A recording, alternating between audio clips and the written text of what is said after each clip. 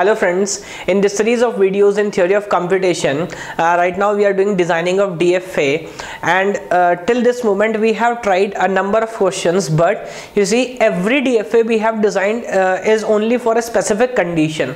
Now in this video, let me try a DFA which have two or more conditions. Okay friends, now let's try this question. It says what, design a DFA over an alphabet A comma B such that it accepts all the strings starting with AB and mod W is equals to what, 3 mod 4. You see there are two conditions involved. First it says what, it must start with so and so, and second the total length must be fashion of what, 3 mod 4. You see separately we have already solved both the questions. We have already solved or designed a DFA where the type was starting with so and so, and we have also solved this mod pattern, but now we have to solve these questions together.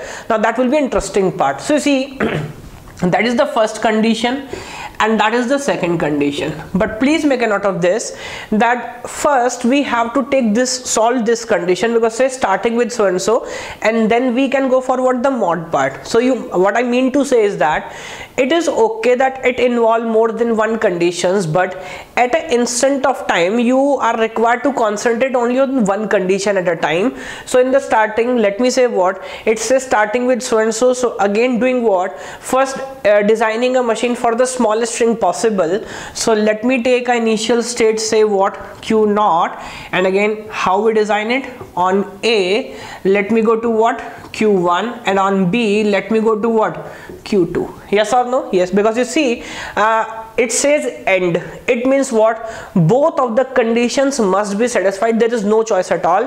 So let me first say okay, I started with AB, and again the system is required to be complete. So it's very easy. If somebody asks what happens if it starts with B, or what happens if after Q1 there comes second A, then there's no option at all and you have to go to a dead state, because you see there's no choice at all. It says you have to start with AB, so that is where I start with AB, and if the first symbol is B and the second symbol is A, then again we have already discussed what is a dead state. You go to a dead state when you are sure that no matter now what happens next, this string is not going to be accepted, and that is certainly the case here, because it has clearly said that it must starts with AB, and if it don't, then it must go to a dead state. But now you see, even after reaching Q2, the question is not over. Why? Because it says second condition is what, the length must be on the pattern 3 mod 4.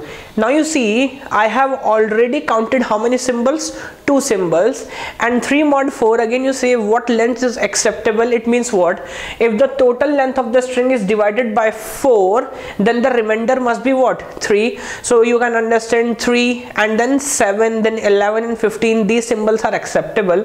So 1 I have counted, 2 I have counted, I require one more symbol. So let me say either A or B. I'll go to what, Q4, and let me say that this symbol is going to be what, accepted. You see why we have taken both A or B for this transition, because it doesn't matter now. What matters whether you start with A or B or not, and once you have started with AB now, after that whatever comes, that is not the matter of concerns, because now I'm only concentrating on what, the length, and the length must be in the fashion of what, 3 mod 4. So fine, A and then B and then what, AB, it is acceptable. Okay, now you see I must concentrate on that point now. It says 3 mod 4. So you see I must accept the third state, that is okay, but the length of the cycle is of what, 4. So 1 2 3. So now I require more states. So let me say I have one more state, say Q5, and let me go to what, AB. Now I require, let me say, one more state, Q6, and you see after 3 I require to accept what, 7. So 1 2 3 acceptable, then 4 and then 5, and then one more state I use, let me say Q7 for A and B, and then let me come back to what, this Q4. So see what will happen now, this 1 2 and 3 it is acceptable. After it again 3 के बाद 4 5 6 7 accept, and then again 8 9 10 11 accept. So everything will be accepted. So you understand this thing. one more point, I have used other new states to create what, to create this cycle. Can I use those previous states? Because can I come back from Q5 back to what, Q0? Then again it could have also created a cycle of length 4.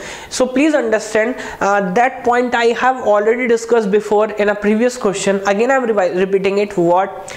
Never ever use, again reuse that state from which you go to a dead state. So Q0 and Q1, they're very dangerous states. Why? Because they have a path using which you can go to a dead state, and nobody wants to go to a dead state. So never ever use those states back. So what I have done, instead of using these dead states, just we have used this cycle to capture this logic. Again you understand one more point.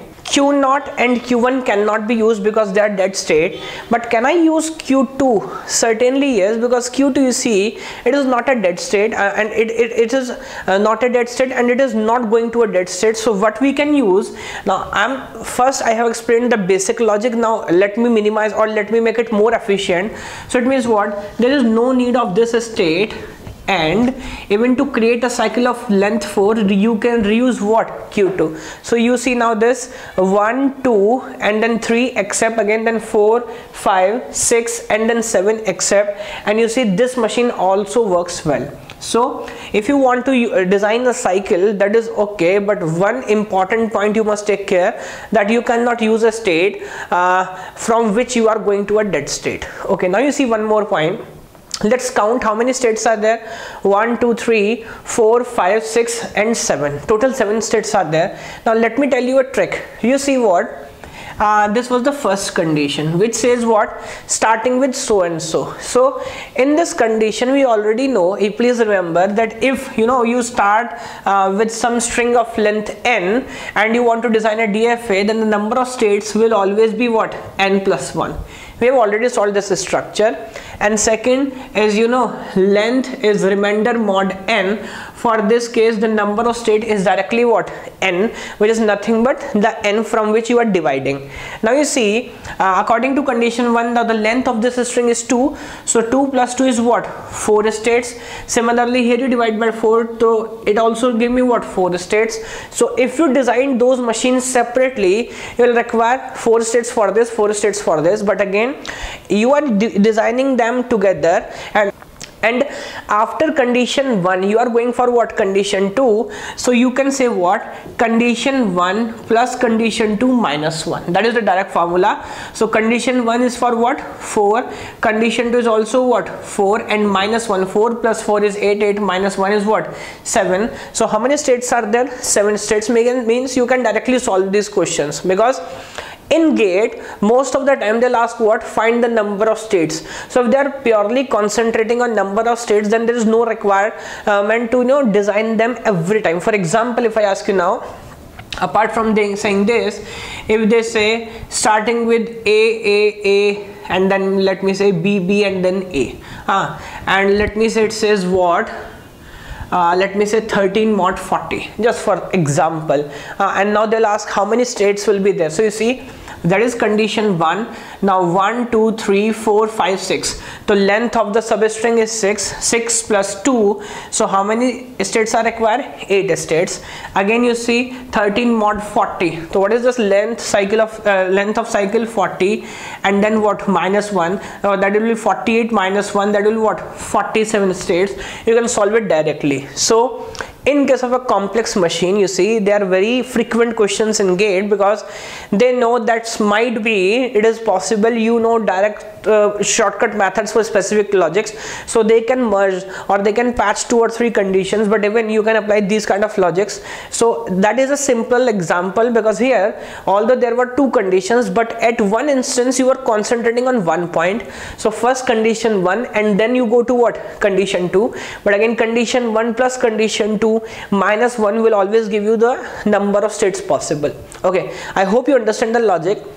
In the next video, let me give you a more complex logic, where sometimes it is possible that you have more than one conditions, and both of the conditions are operating at the same time. Then in that scenario, how to solve these questions? Let's try that. Okay.